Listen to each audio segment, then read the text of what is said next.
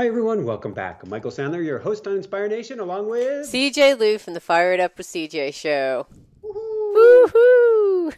If you've ever felt overwhelmed by everyone and everything around you, then do we have the kindness and compassion, love, peace, and harmony show for you? Today we'll talk about cranking up the self-love and the love for others, even at 140 decibels. That plus we'll talk about Pookie vacations, new show learnings, a coming night of cleanup, and what in the world hugging a Roo has to do with anything. So welcome back to the show, CJ. Are you ready to shine? I am. Woo! Woohoo! That's in honor of Rue. How's sweet Rue doing right now? He's taking a nap. Today is his biggest nap day in a very long time. It's also been his quietest day in quite a long time, so this is a good thing. He's been getting up earlier and earlier, I think, because Jessica's been on vacation this week, and so his preferred wake up time is around 3:56 to 3:57 specifically. He looks at his rooster watch, and it used to be that he waits until I wake up. No, no. Rooster watch says, "Hey, it's almost 4. It's time to get up. Oh, It's time to get what does up." this have to do with Jessica being there or not? Well, because he has separation anxiety. And so Oh, he's missed her tremendously this week. And oh, he's continuously, in a sense, either literally or in his heart, looking all around for her. And each day this week, up oh. through today we got over that hump. He's been getting louder and louder as he's more and more concerned. Where's his hen? And today actually was a better day, but my ear roosters are literally a 140 decibel animal. They're about 20 decibels more than a jet airplane. And so Wow. my ears are going to take a few days for the inflammation to calm down. But this morning I was just bear hugging him every chance I could, and it Oh. was his quietest, most soothing day as I'm like, all right, and I've been doing well. How much love can I bring? And I mean, it's easy. That sound is piercing. It'd be easy to go the other direction, but let's just see how much I can be a love machine, and therefore how much he can be a love machine, because he understands.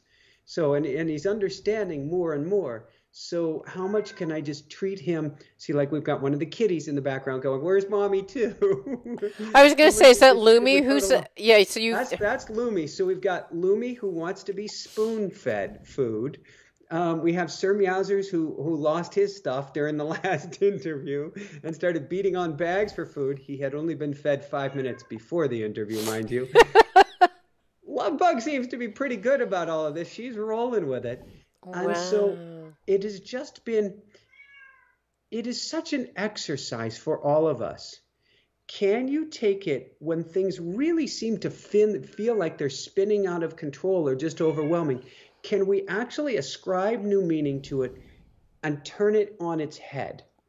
So can we say, all right, you could call this a zoo-like situation. It's a very calm-like zoo, mind you. But can I give it another meaning? Can this be a week of love, peace, and harmony? Can this be a week with total kindness and compassion for the animals, kindness and compassion for myself as well? Yeah. And So or like even I think it's even okay to feel like lonely. You know what I mean? Like the animals are like, "We're lonely.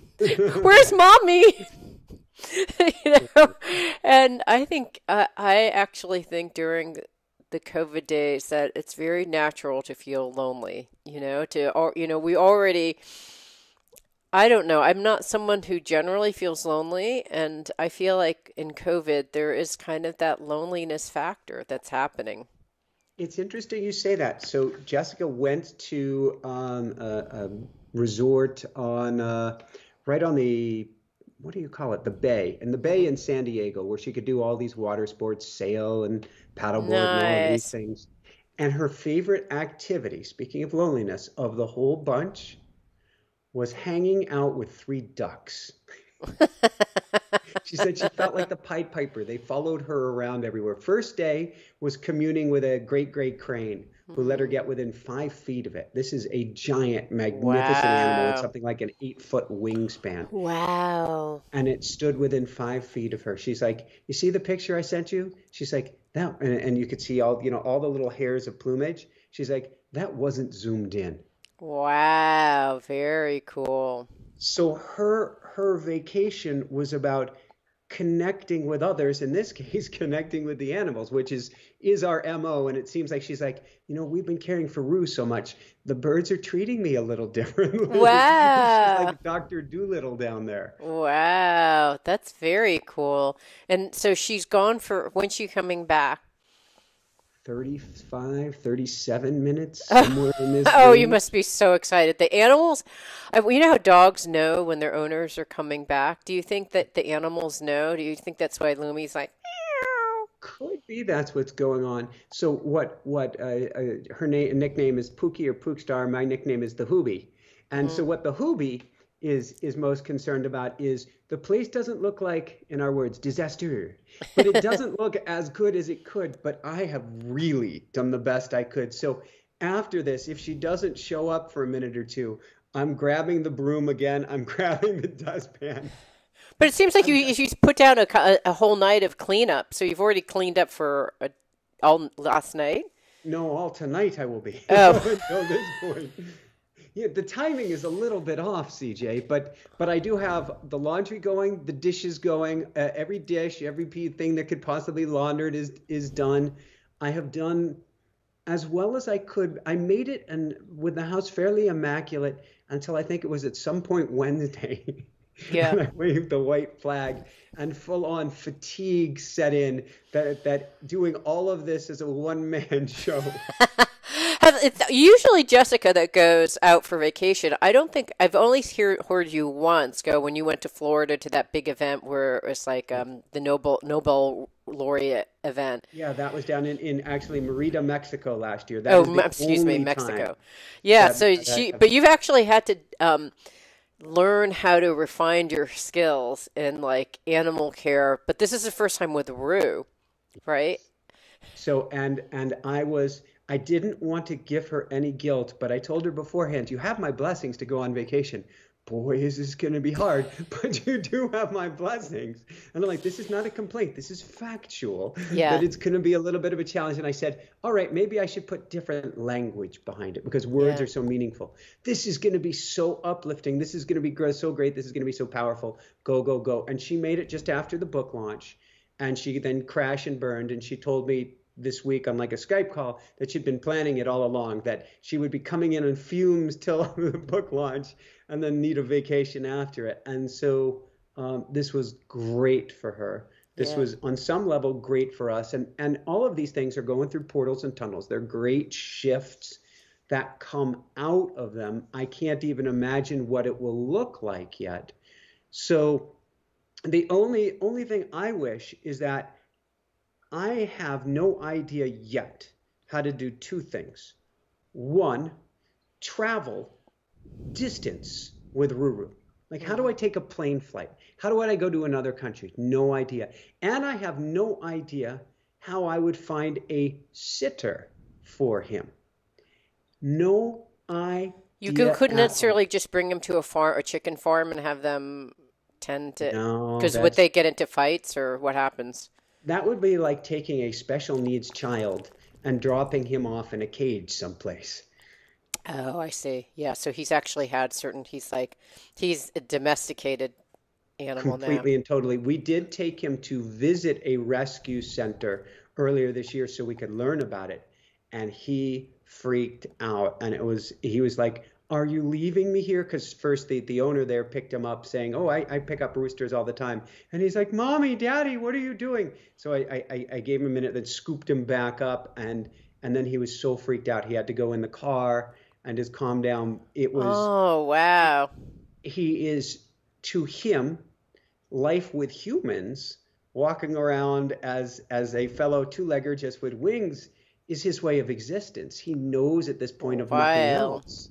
I just can't imagine what your poor animals are going to do when you actually, if you can't take we were on a flight. What are they going to do when you take your next flight or long distance journey? My Yikes. only guess so far, and we're really good at manifestation, and so I've already been envisioning the perfect animal trainer, a literal animal trainer to come stay if we can't travel with him, and I'm envisioning travel with him. I don't know what that looks like yet. You could probably go to, I've been to India with chickens traveling. I think I've been to Nepal with chickens on Traveling on the buses. planes. Yeah, traveling on the planes and on the buses, but not here in the U.S. I don't know And, how and you're going to get from the U.S. there, but once you're there, you can probably travel around and be cool. the best I can come up with is that we're going to need to charter jets at some point, as crazy as that sounds, to take our whole troop with us wherever we Okay, go. that's crazy. There are more eco solutions as far as you charter with other families and stuff, but something will. I have no idea, and I would love to. I was definitely she was showing me pictures of her sailing, and I Oh, grew up sailing. I sailed since I was probably 5 years of age or something. I could sail on my own by maybe seven, and all of these things. And I'm like, oh, I'd love that. We'll figure it all out. Kindness, love, compassion, and just a patience that we are all in this together, which means during this COVID time, there is nobody who I've met yet who's saying, I'm doing everything I want right now. right. I can think of maybe one exception, a Hollywood producer who's just sold his home and he's moving into the RV to do his RV journey with his kids for 6 years. He's like, I'm Wow. rich. I got the time, or 6 months, not 6 years, not I that. was gonna be He's like, like, that's a long time. he's like, I'm rich. I got the time right now. And he's And so, homeschooling anyway, so why the yeah, heck not? exactly. So, Wow. but we might be in the RV doing that thing again later this year. Who knows? Wow. But we're Well, all in this together, all saying, this isn't what I signed up for, but apparently it is. I was thinking about you because well, I interviewed a guest, and he was talking about research that he did on psychotherapy, specifically how psychotherapy is about memory, and like after you actually have a big memory kind of aha, or like some kind of reframing of a huge memory during a psychotherapeutic session, they're now researching and finding that it's really good for that memory to get reconsolidated and recombined or whatever, that you need to take rest. And Yeah. so actually the ideal scenario is to have a psychotherapeutic session, take a nap. Um, and so I have heeded that advice, which I have never done. I've never had like a big opening, of which I have a lot of big openings. I haven't had an opening and then rested, or had a big opening or took a nap. And I've been doing that, and it's a huge game changer. And I actually had a minor surgery um, and on yesterday, and it really hurt. Like I was driving on the highway thinking, I really probably should not be driving on the highway because I'm in excruciating pain. And I have a really high pain threshold. And I thought, thank goodness this is a short drive. So it was like a 5 minute drive, but still, like, probably shouldn't have been on the highway. Anyways, got home and I was like, I said to my husband, I'm in so much pain. And I just dropped on all fours and was crawling on the ground because it was just so. I'm like, I can't believe how painful this is. And I thought, okay, I just need to take a nap, because maybe if I take a nap, it will help this procedure integrate and allow me to, like, my body to integrate and heal faster. So I just thought I would normally not be taking a nap at 4 in the afternoon, but I did, and I woke up and I still have like some cramping, but not. I mean, it was so bad. I was literally crawling. It was just so bad. But I think about you, the whole kind, gentle, easy, good, Yeah. and how incredibly important it is to take that time to rest, especially after you've had like a big push. And I feel like you're pretty good. Do you feel like you're pretty good at doing that? pretty good. I could use, so I will definitely take more couch time and more bed time this coming weekend. This has Yeah. been a big week, but I've been really gentle where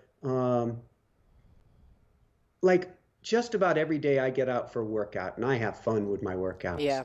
And today I knew I was coming in on fumes. I'm like, No. it's okay. Chill. It's so okay. It's all right. It's all right. And literally talk to myself that Yeah. way Yeah. and talk to that inner child. And I'm like, whatever you need, whatever you want, it's all okay. I've got you covered. Yeah. I was doing a stay. I had like a hot water compress on my stomach, and I was like, Oh, "It's all right. It's actually okay." I had to actually have the inside of my uterine lining scraped to make sure that it's good and healthy, but it was super painful, and I had no idea how painful it was going to be. Even though the doctor before she was doing was kind of like, now, and, you know, you kind of, she talks it up. I'm like, yeah, yeah, I'll be fine. And then I was like, oh my gosh. So anyhow, yeah, the whole idea of just actually taking care of yourself during really busy times. And speaking of which, I was kind of getting bummed out because it's in Seattle. It rains every day. I mean, it's not a joke. Like it is gray can or you send, raining. well, let's do a little trade here of some sort.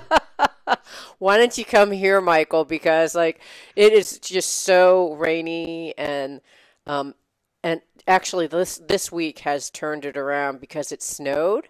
And so there was like just that little change made a huge difference. I was like in heaven when it snowed, just that little bit of a change. In fact, we had made plans to go to like someplace with snow, but then it like dumped down 12 inches. So we're like, okay, I think I'm good with the snow. And then a girlfriend of mine, I just thought, I'm really in our last show we were talking about like just being in synchronicity and the flow with everything, and so I'm like calling people. They're like, I was just thinking about you. I'm like, I know, I guess somehow I knew. But I talked to my friend and she said, oh, I'm here. I'm like, where are you? She's like, I'm in Hawaii. I'm like, what? And she said, yeah, I have to do some repair work on my condo in Hawaii. You should come. And I thought, I am going to come. And I said, are you joking or are you serious? Because I will come if that is a true I have invitation. Expedia on speed dial here. Exactly. So so that was on Monday. So since then, I booked my tickets, got a pretty good rate to Hawaii, and so I'm gonna go on my little final. This is the first time I've ever been on a plane since March, since Wow. COVID time. So I'm taking my own little mini vacation and going to Hawaii that has all these different kinds of regulations before you go. So I just have my swab my nose for 15 seconds on one side and then the other, and hopefully I'll find out today whether I'm COVID free and able to get on the plane. We So may send Jessica in a few weeks. She's coming to back, of Hawaii. course, shortly. Not to Hawaii, but we may actually send her to Mexico or Costa Rica or someplace. I know it's still COVID and we're doing our best to be as safe as possible, but that girl needs even more rest and more of a change of scenery. That's what you need right now is a change of Yeah. scenery. Yeah.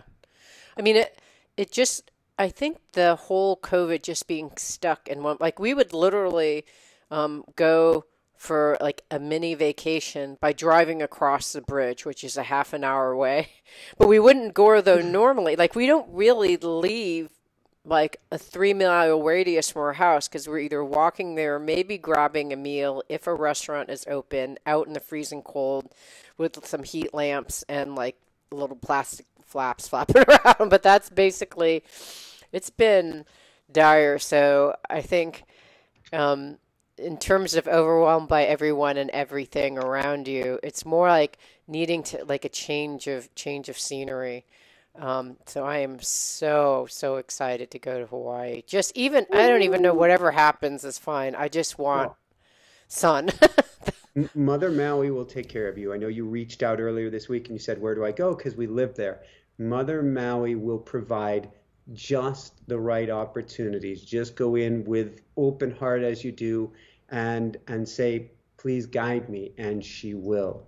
Oh So now, yeah, now with go that there. said, I can suggest special hikes and things of that sort, but she'll take care of you. Um, it's interesting. I was thinking about, you said, what about Jessica going to Hawaii? One of the pieces I feel that's missing at this time for us is we all have believe, well, it's innate, it's born into us, have a desire to explore, to see new things, and for that to light us up. And so I think that's part of her innate desire at this time. Although it's interesting, she got to San Diego and she was like the ducks, the birds. I'm feeling homesick for Ruru. She was I like maybe know. minus his crow, but Close enough. Wow. You know, I, I, what I've been doing, and I actually feel like a crazy person because people are like, "What are you doing?" I'm like, "I'm taking a class." It's like that same class you were taking last week. I'm like, "No, it's another class." But that has been my way to travel is to take all these different meditation. It's phenomenal because all these meditation teachers usually like fly to Colorado, fly to Hawaii, fly to California, and you're flying all over the place, spending an incredible amount of money in order to go to these retreats, which are sometimes, 3 days, maybe 7 days. And so then, there's hotel bills that you rack up. So they're extremely expensive to do any of these retreats. So there's usually like, I'm very judicious about choosing one or two that I do during a year because it's kind of pricey. But now, it's great for teachers because they can actually make a lot more money because they don't have, and because they can pull from European students, people from all over the world are coming to the retreats. And it has been the way that I've traveled around the world is to just by taking classes and seeing people. And the experiences frankly, in some ways, I think are as good or better than actually in-person retreats because you can see the faces of everyone. Normally in a retreat, you would see their backs. And you can see the teacher's face close up.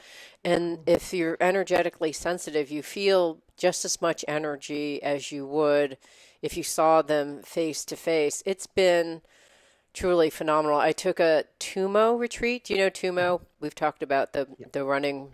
but share for everybody. So Tumo is the idea that we have these two channels, the red and white, female, male channels that run along our body, and they run along our. This is based on the Eastern idea of chakras and chakras. I don't know how to pronounce it. And then they run along your central nervous system or your sushumna, and then they join in the dantian, which is 4 inches below your belly button. And so with Tumo, you're actually, I don't know everything. I'll tell you as much as I know at this point. I'm 2/3 through it. What you're trying to do is force the, not force, but you're pulling in and knitting, interlocking the red and white channels so that it's in your dantian, that area kind of right around your belly button. You're pulling it up and you're having two forces meet. You're having the force from the divine, which usually is considered male energy, coming down, which is light and bliss. And at the same time, you have Mother Earth coming up, which is, groundedness, desire, rapture. So you have these two things meeting at your belly button. And then when these two things like kiss or are intimately intertwined with each other, like a yin yang symbol, then the energy moves up your system and it starts creating these toroidal fields around you Mm-hmm. where one's going up while the other one is simultaneously going down in this kind of scenario. And I've it's pranayama meets kundalini yoga, and I've been in a kundalini practice beforehand, and so I'm familiar with how it feels when I'm sitting with a teacher and they're doing transmission. In this case, it's like you're doing it yourself, so you're pulling the energy up, and I don't think I've ever experienced, but on my own, like I've had teachers giving me transmission and I experienced blissful states. But when I'm actually the generator, I feel like I've just gone to the Home Depot of energy. Like I didn't know, like I had to call up the carpenter before to like help me do stuff, and now it's like I found like the Home Depot do-it-yourself model, and it The is automatic incredible. writing of It Kundalini. is. It's like, wow, that's phenomenal that you could do that by yourself, for yourself, as a result of probably all the help that I've received cumulatively from my wonderful teachers. I don't think it's not like I could have like, I just did this on my own, I built a bookshelf.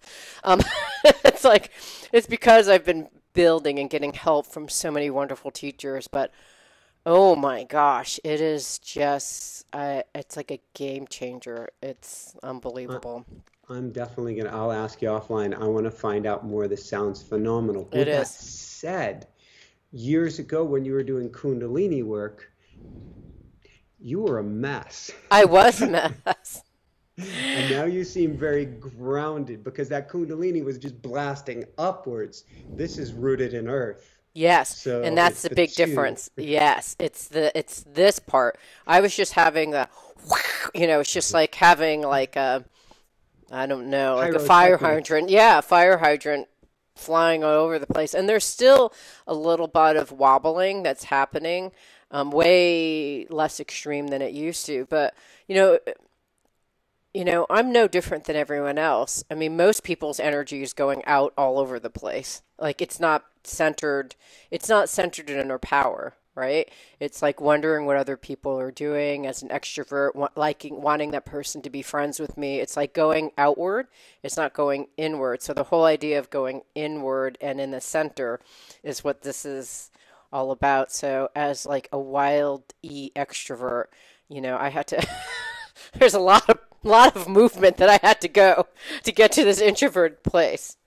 So a crazy question is, would you choose Netflix, Amazon Premier Movies, Facebook, or doing Tumo? Are you kidding me? I Tumo all the way. Seriously, it is just that. Although I really like Netflix, but I would say they're two totally. One is kind of entertaining. The other one is like going on the best adventure that you really don't even know where it's going, but you're always like pleasantly surprised. Not always, but like pleasantly surprised because like, oh, I didn't realize that was there. Dangerous snake in the cave. Okay. Or wow, it's like fireworks or, like bright light or wow, I was just bawled my eyes out. Like so it's kind of I have to say sometimes I go to some of these retreats and I'm like, this is way better than Netflix because the drama, the crying, the anguishing screams, the confusion, the anger, it's like all there in these retreats because when you are surrounded by energy, you just cook in it. And whatever is ready to pop, pops, and you don't know what that thing is going to be. I can still remember being at a brief retreat on Maui, and I forced myself to hold it together when we were doing some sort of group chanting work, Yeah. and I started convulsing, and it was so unexpected. It was so much earlier in my journey that I thought, oh, this is my ego again, just trying to steal the show in front of everybody else. And I'm trying to tamp it down and shut off the flow as I'm about to have some sort of, God only knows what kind of experience. Well, what happened? You've never told me about this, Michael. This I, is the I first time. managed to tamp it down. How could you My, tamp it down? What did you do? I willpowered something. Something was come through, some sort of connection. And I don't know what that was going to be or what that was going to look like. But I was so horrifically embarrassed that I was like trying to steal center stage. It was only a couple years after I had first learned something akin to automatic writing at another retreat. It was learning how to write with the Akashic Masters. And you had to read back what you wrote. And what I wrote was I'd be speaking before millions on a mountain on high. I'd be a leader. I'd be a teacher. And I had to Wow. read that to everybody. And I was so horrifically, it's all happened, but I was so horrifically embarrassed that I was still working through this. I wasn't ready to dive into automatic writing yet because I thought it was ego stealing the show. And so here I am at another retreat, and Spirit is trying to crack me wide open at this retreat. And I'm like, not again, damn it. This is your ego again trying to say, look at me, everybody, look at me. and I'm like doing everything I can to bring it back under control. And that piece actually has never popped through. It'd be interesting to see in such an experience. There was something important waiting, but apparently the time was not right. Well, I mean, some people believe that you don't want the winds, which are these like large things to take over. So when those happen, you want to like center in and center into your dantian. So if you did that, that would have been like what a lot of teachers believe is kind of an appropriate expression. Because if you have it go all over, it's like probably I think it would working have out. gone on all over and Yeah. put back in. Well, someone had said something that I thought was really interesting. When you have those kind of openings, if it's not moderated, right? Like if you don't, if you know, it comes in an explosive way, like mine typically did. I wish I had gotten this advice before all this stuff happened, but what they had said is like, This is like what they need to tell you about ayahuasca before you actually do it. Exactly. Like, why didn't you tell me beforehand? But if you have these explosive openings, it can be very disoriented. You don't know where you are. You're just like lost, track. You think you're God. You've lost your name. Like some people get really like out there because their psyche isn't strong enough. So when something like this brooms through, it's like a game changer. It changes your worldview and who you think you are, what you think the world is. It's so disorienting that if it comes on too fast and you don't have the time to integrate it, or it becomes very big, it's destabilizing. It's extremely destabilizing. So it could be that if you kind of went and centered it and brought it down, it was, maybe that was exactly what you needed, because you didn't need to be more destabilized or destabilized at all. So like you just never know with these things, like what, or it could be that thing just is ready to burst open in the near future. I don't know. When the time is right, whatever will happen, I'm not chasing it down. I'm not forcing it. I'll allow it all in its time. It's sort of like you can channel. I can channel. I can't believe I can say that. I can channel. Yes, we all can, but it's a matter of tuning in, and that's what I teach in automatic writing. But I've asked before, it's been asked of me, I don't know if in automatic writing or what, well, you're not somebody who can like predict the future or say, well, your grandmother, I can see your grandmother behind you, CJ, and blah, blah, blah. That's not my gig. But I believe the universe gives you exactly what you need for your path. Right. And if all of a sudden I'm seeing spirit behind all of my guests, I may be having a hard time doing my interviews. Is that what's really happening, Michael? Or are you just saying hypothetically, if you started hypothetically speaking, I saw you turn a little ghost white there. Hypothetically speaking. Well, I was talking to a client today, and like I'm really getting to the point where my intention is to be in synchronicity, and I'm just allowing. The thing with COVID is I have been experimenting with new ways of being with clients, and because as my energy and vibration has expanded, it's allowed me to feel things more deeply and to tune into like the greater awareness around a person. And so I'll just say stuff that I wouldn't, it seems like I don't even know why I'm saying it. So I was talking to this one person and I was like, the way that you can think about this is your personal branding. And she's like, that's so funny, because I was literally just talking to someone about that the other day. You're so intuitive. I'm like, yeah, I get, I'm like, I'm just tuning in. And to me personally, it seemed like a random little thing to go off, but I just said, I'm having this weird intuitive hit. I'll just take you there, but I don't know why I'm taking you there. Sorry if I've taken you down a dead end. Lately in my coaching sessions, I've been saying weird things. like I said to somebody last week, I see a picture. Well, I guess I'll keep it kind of generic. I drew a scene out in my mind's eye, and I said, I don't know why I feel like sharing. and I was spot on. And yesterday, I feel a pain in such a certain place, and I was spot on. And I think this is what you get if you go to one of those spirit, not spiritualist, maybe it's that kind of schools, like a Finlay, Arthur Findlay College in the UK, or some of these other places where you learn to actually be brave enough to share what's coming up, because you're going, am I making that up? And Or am so I that's what it crazy? sounds It like just you're seems doing. weird. Yeah, it's like like this sounds gonna sound weird, but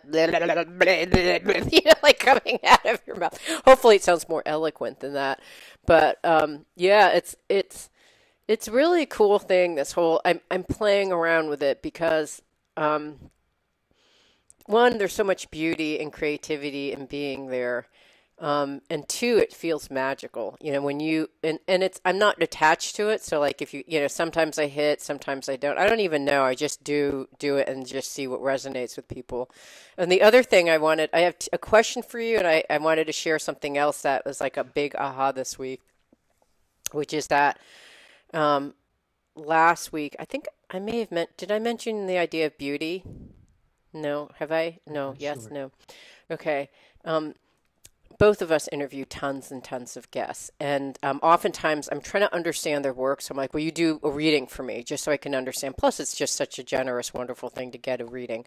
Um, but oftentimes, when I either do like the Michael teachings, which is not your teachings, but like the Archangel Michael, Yeah. like I get that, my purpose in life is for beauty in this thing, or I do a Chinese feast reading, and it's like, here are all the different things, but really it's about beauty. And then I'm taking this Gene Cleese class, which is based on the I Ching, and it's about beauty. And so like I'm like, no matter where, and then I'm doing an automatic writing exercise, and I've been told that I should look at Alice Bailey's Fourth Ray, and I'm like, I don't know what that is. And of course I go investigate. It's about beauty. And so it's it's just this theme that is like just pummeling me over the head, like boom, boom, boom. Think about this. And then on Monday, I have an interview with Robert Moss. Have you ever talked to him? Oh gosh, he was. I was trying to remember his name recently, because he has so many. Oh my, the guy is genius. One of the most amazing shaman on the planet, as far as I'm concerned. He's an elder. He's a leader. And one of the things that I have taught ever since I had, I think it was one, it might have been two interviews with him. Thank you for mentioning him. Is the Yes. concept of putting a question out, particularly in the city, putting a question out to the universe and stepping outside and putting together the first three things that you hear, and that is an answer from the universe. He is so. I feel like he like stepped out of the Hogwarts school, and it was like, Totally. here's all the magic things, and I'm like, oh my gosh, there are fairies and wizards and like he I got to have is, him back you on. should, I because he has love a new him. book that has come out, but he is so wonderful. And when I was talking to them, that kind of like spark of creativity and imagination and dreams, and he's just opened up this huge new world, beautiful world that I've been kind of.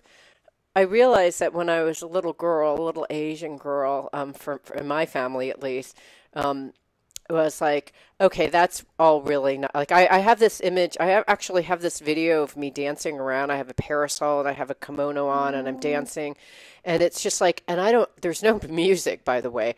I'm dancing to like the sounds in my head, and I'm like have this whole orchestrated dance, and I was like, where the heck did that sweet little girl go? And it just got drummed out of me, like all feminine aspects of me, all artistry, all creativity, all singing, all dancing. It's just like, you know, nullified and null and void. it's fascinating, particularly this concept. And you go, girl, you go down that road. And I'm interested to hear this. I've been teaching a lot about what's been tamped down and reconnecting with that inner child. But a lot of the metaphors I'm getting lately are in song. So we've written a paradigm in new politics, about a new way of envisioning the world coming together as one and singing a song in harmony together. And I just did a teaching yesterday on sing and grow rich, or sing and be rich, that to sing your song is to be in attunement with the universe. And that's what you were doing. You Yeah. were singing in attunement with the universe, hearing I picture this angelic song, this angelic harp, without needing any external sound around you. Yeah, no, I really, if I kind of remember hearing the music, and I forgot, you're kind of like, you're not hearing music. Oh, that's your imagination, and yeah, probably, I don't know what it was, but those aspects of herself, song, dance, art, when you read Robert Moses, when you interview him, he talks about all those aspects and bringing those things back because they're your soul speaking. And so it's just been so beautiful how all of these things have been interwoven. And the last thing, because I know you've got to go, I have a question for you. So Go for it. And I'm writing down here in my notes, Robert Moss, Robert Moss, Robert Moss. I've got it 4 times here with exclamation marks because it is ringing such a chord. It's just a beautiful book. Perfect. So, and the last thing, this morning I was interviewing Eben Alexander, who I know you're great friends with. I was just thinking about him. In fact, I mentioned him in a class in the last week again. Wild, yes. He has a new book coming out. Another new book. Excellent. Okay, so Eben Alexander, Karen Newell. Put that in your your notes. And I've had them both on together. Yes. Absolutely. on attunement and frequency and music is what I had them on together about. So there is a chord being played here. Well, I will just continue. I mean, frequency, harmony is all real. I know. I'm telling you, my life has just been like a continuous song the whole week. Ever since I've been like, I'm gonna intentionally go into creativity and synchronicity, and it's just been happening. As it is just with this show. I mean, I just think it's great. So anyways, what I asked, like, how did you guys meet? And Karen said that they had met at a workshop. It was like a sound healing kind of workshop. And they were paired together. And she said, well, how are you feeling when they met together? And he said, I feel like the yin and the yang of the heart have been joined in one. And I was like, oh, best pickup line ever.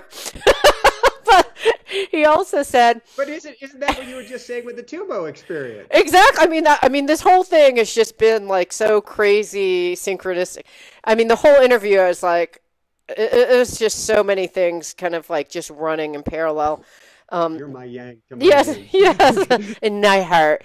And she asked him, she said, I just have one question. This is before he wrote his book that is a New York Times bestseller, blah, blah, blah. So before he became famous. And she said, well, what brings you here to this workshop? And I may be butchering this, like, I think it's like 90% correct. And he said, because I want to, I experienced this incredible power of unconditional love in my near-death experience. And I wanted to see if I could experience that again. But I had convinced myself it was way too powerful, that I could not experience that at the human level. And then I thought, note to self, ask Michael about this. Did you feel, because I know that your love for Jessica is what brought you back, one of your near-death experiences, but did you feel like the level of unconditional love when you were in your near-death experience was anything close to the experiences that you've had in various meditations or work since then? That's a brilliant question. It's an attunement, is how I see it. And it's sort of like there are many spiritual teachers, and there are many others, not just teachers, who go on like an ayahuasca journey once or twice a year to attune themselves to that higher frequency, shall we say. So the bursting forth of love that I got from those experiences did kind of calm down afterwards.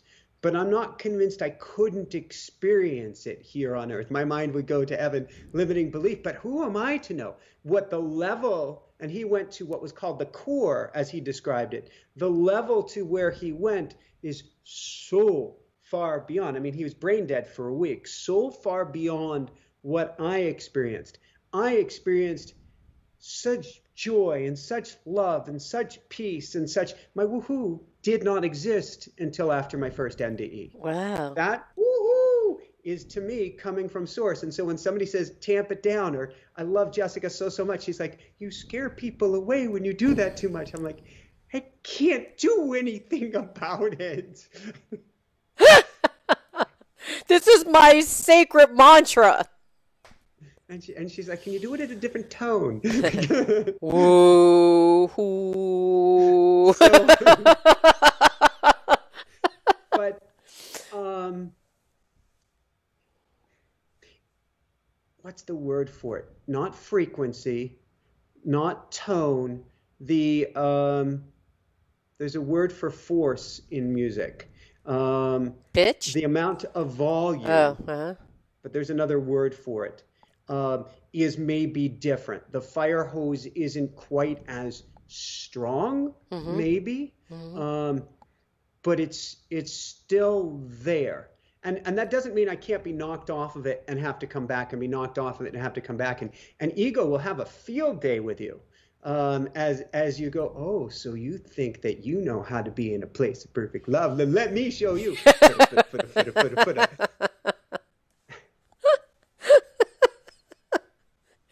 I see. So you feel like, yes, you could achieve it, and you've retained a lot of what you had from that near-death experience onward. Yeah, the biggest challenges for me happen when I start to go into that fear state and forget it, in which case either I bring myself back, or universe is all too happy to, give a minor little 2x4 condition to me, so I'm listening. But the attunement is there. Now, it's interesting because you have people like Carl Jung, an amazing psychologist, not just in his time, but of ever in the history of psychology. He had an NDE, and as he writes about it afterwards, is for the rest of his life, he wanted to get back to that experience, and for a long time was bitter with God, was like at the point of profanity of saying, why the fleepity fleep am I have to be here now instead of with that amazing love? And so we can go anywhere from that experience because it is so strong, so powerful. And yeah, well, no. And part of me is going, yeah, I'd like an attunement. And then the immediate response is, no, I'm good. I'm really good.